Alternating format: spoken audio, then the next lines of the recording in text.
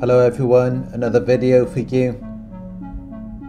Before I begin, please hit that thumbs up button down below so it will help to get this message out there to other viewers as well. How the narcissist gets you to obsess over them. You're constantly thinking about the narcissist. You're considering something they've said or done. You're going over the same matter in your thoughts again and again. And it's like no matter what you do, you just can't get your mind off of them. Even when you try to think of other things, it always brings your thoughts back to them, to where you want to know what they're doing and why it ended in the way that it did. You may be wondering if it was deliberate or if it was just an accident. You may be wondering what is actually wrong with them, because you're projecting your own human qualities and feelings onto them, which are things that they do not possess. So it's not going to make any sense, because you're expecting them to think and respond in the way that you would, when their way of thinking and processing is very different to a normal person. So the more you try to understand it, the more confused you will become, until it becomes an obsession, and you will feel like you're losing your mind. Because on one hand, you already know what they did to you. You know that what they did was wrong. But you have this cognitive dissonance, these two conflicting beliefs, where you're thinking and even worrying about them, and you're entertaining the possibility that maybe there could be a better side to them. You start thinking about what could have, would have, or should have been,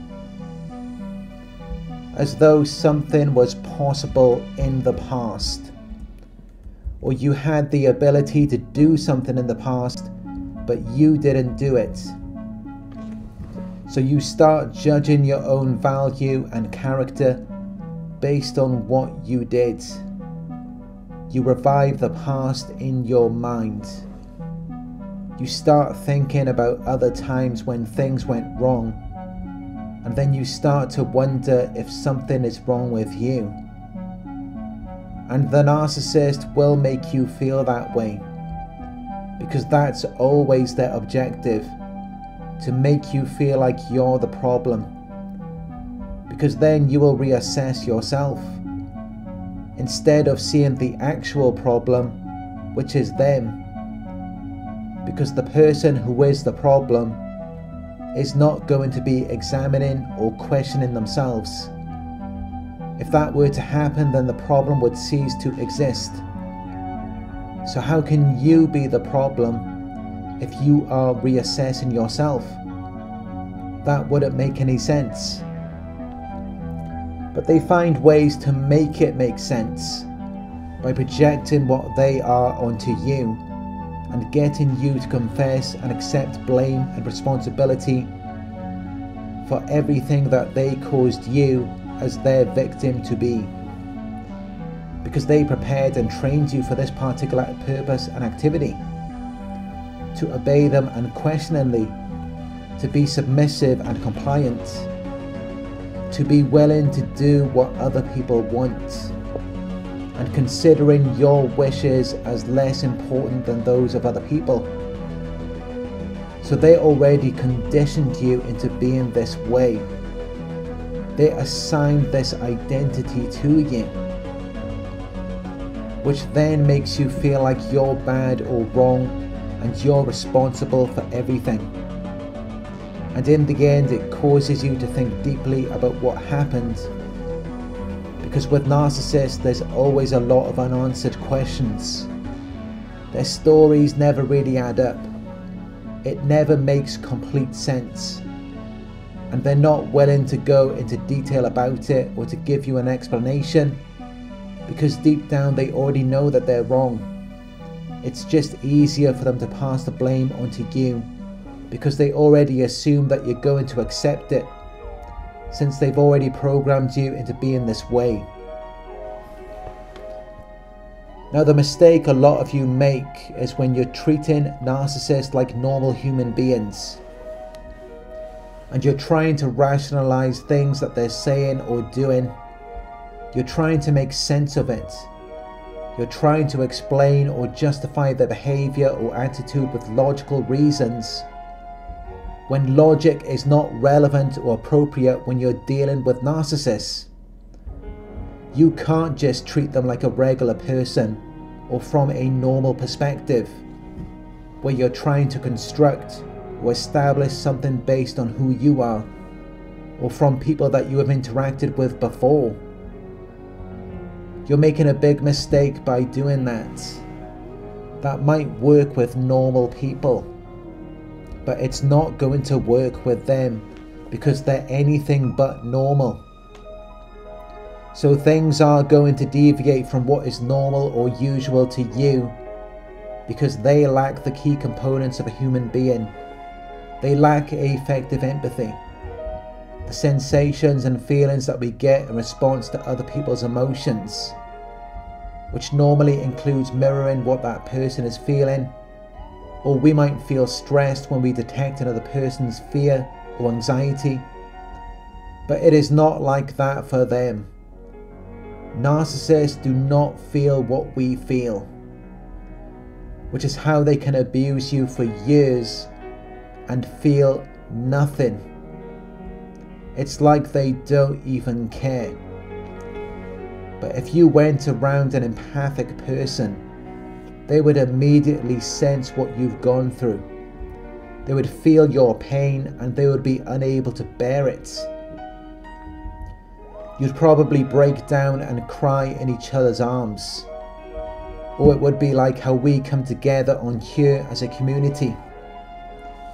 We care about each other and we support each other, but it's never going to be like that with them. They can't even experience the full range of human emotions. This is why they're always angry or upset, and they're always trying to project these negative feelings onto you, because they're primarily operating from their reptilian brain.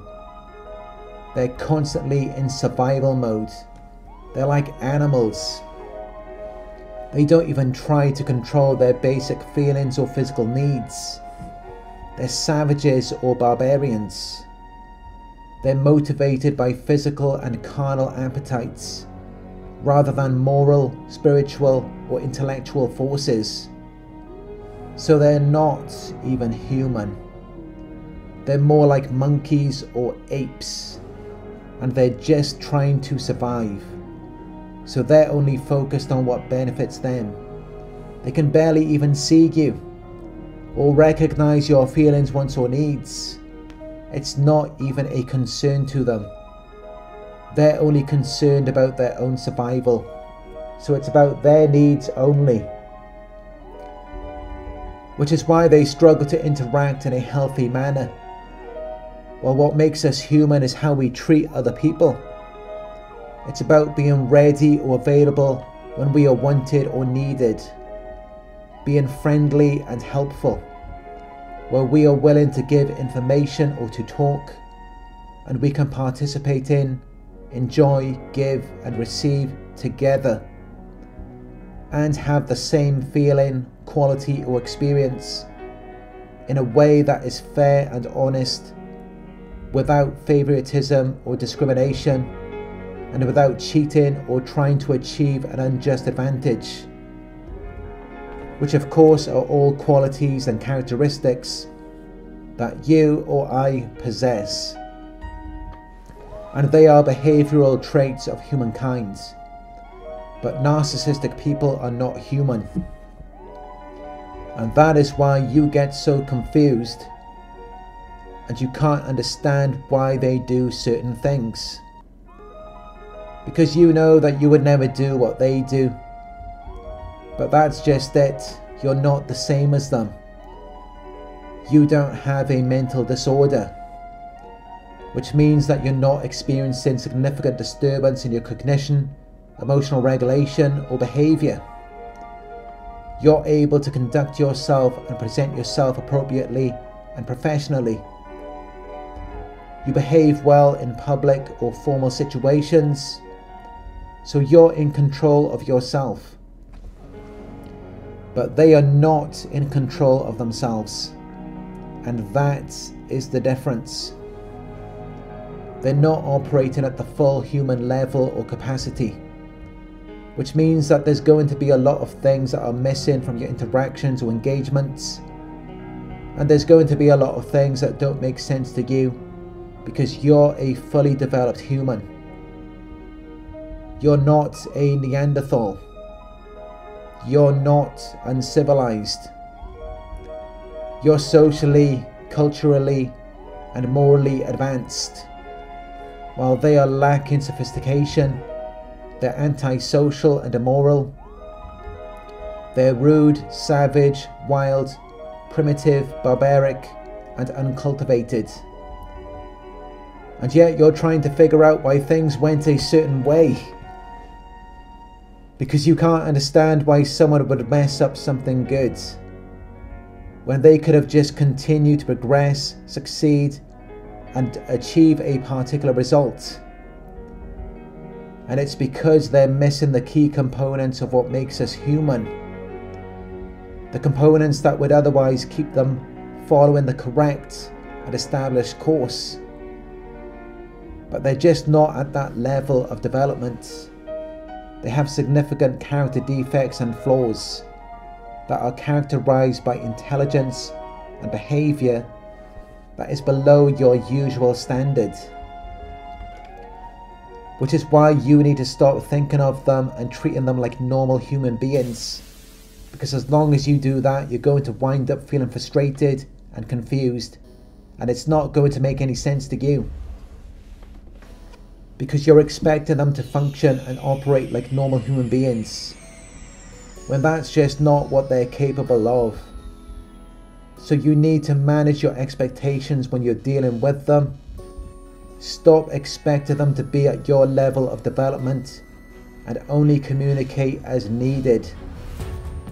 Because otherwise you're going to be really confused and you're going to be obsessing over them. Thank you for watching.